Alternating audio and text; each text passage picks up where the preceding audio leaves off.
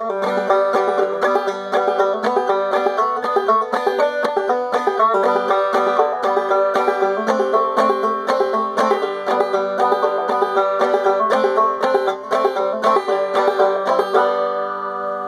didn't see you there. I was sitting here just playing the banjo. Probably lured by the sound of it. That's what we call clawhammer banjo. Clawhammer banjo is the traditional way of playing the banjo, and if you just picked yourself up one, I could show you how to do it. Now, like I said earlier, clawhammer style banjo is the traditional form of banjo playing. This is how everyone played banjo before Earl Scruggs invented his special banjo picks. This is the style that people like Pete Seeger, Gus Cannon played in, and even some modern players like Cooper McBean of The Devil Makes Three.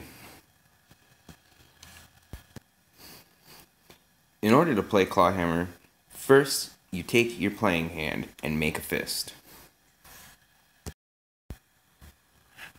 Now, stick out your thumb like you're giving someone the thumbs up. Then, loosen your fist just a little bit.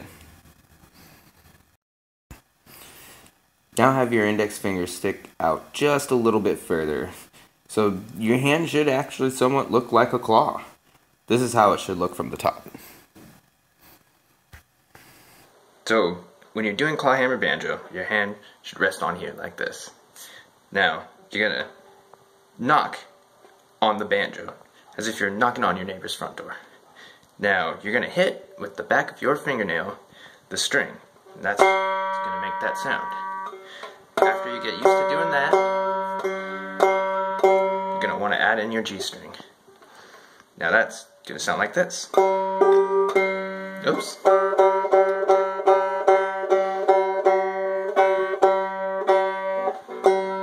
Sounds better.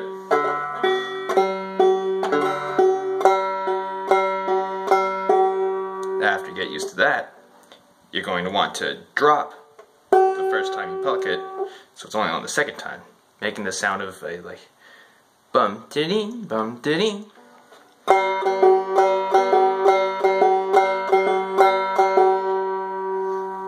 And that's all there is to it. You've learned these critical techniques on how to play clawhammer banjo. You should be able to, in time with practice, be able to do such things as this.